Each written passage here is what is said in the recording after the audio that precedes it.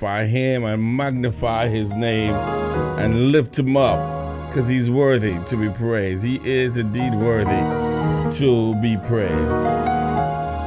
The word comes to us this morning from Proverbs 17 and verse 22. We're going to talk about being joyful. Being joyful. Proverbs 17 and verse 22 says, a happy heart is like a good medicine. A happy heart is like good medicine. And that's what I want to talk to you about this morning. A happy heart is like good medicine. I shared this one with you before, but I feel that it's appropriate for us to talk about it again. Proverbs 17 and verse 22, being joyful. Proverbs 17 and 22 compares joy and cheerfulness to medicine. Yes, to medicine. It says this, a happy heart is like a good medicine. A joyful heart is like a good medicine. But a broken spirit drains your strength. Worry, anxiety, and sadness leave us feeling drained and tired and weak.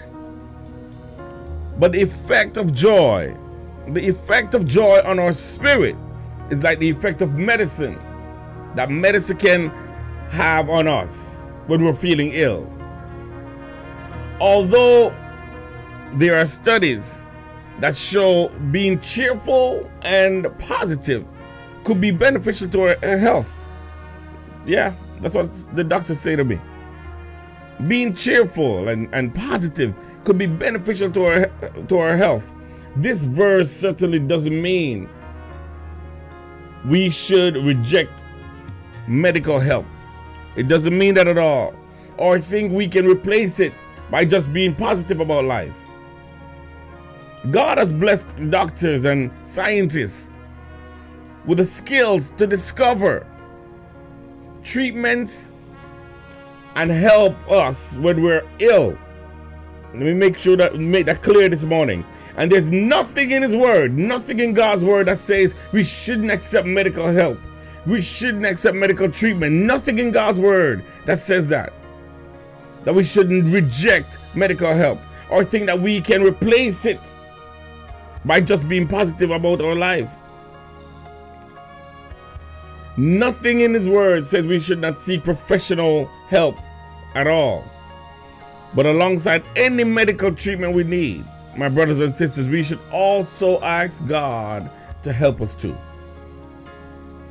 In Romans 12 verse 12 it says this, be joyful in hope, patient in affliction, faithful in prayer. Whatever circumstances we're facing this morning, we can ask God to help us have joy. We can ask him to help us to have joy. That doesn't mean we forget the seriousness of the things we're facing or that our feelings don't matter.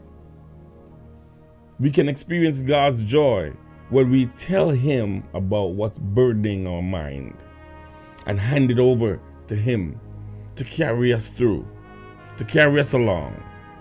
When our hope and trust is in God, we can learn to be joyful in all kinds of circumstances because we know he'll walk with us.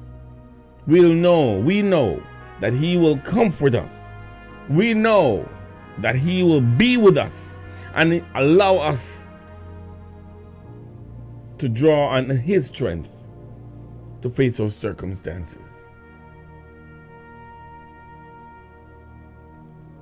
So being joyful doesn't fix all. But the Bible says it's good medicine. It's good medicine for all of us to exercise here. Try to be joyful today. Ask God to help you this morning to feel his joy. At times today, you might feel burdened down or sad, but ask God to help you to feel his joy. And in all situations that you face this day, today, I pray that you will find yourself at a joyful place. You'll find yourself at a joyful place today, throughout your day, today, on this day, the 23rd of November. I implore you to ask God for help. Ask Him this morning. Say, Father God, help me. Help me, Jesus, that I might be at a place of joyfulness today. I will not have anything to upset me to the point where I lost my joy. Ask Him to help you feel His joy at all times today, and in all situations you'll find yourself in today. God bless you. And I pray that these words will help you throughout your day. A happy heart is like good medicine. A happy heart is like good medicine, but broken spirit drains your strength. That's what the scripture says. So find joy on this day that the Lord has made. God bless you. God bless you.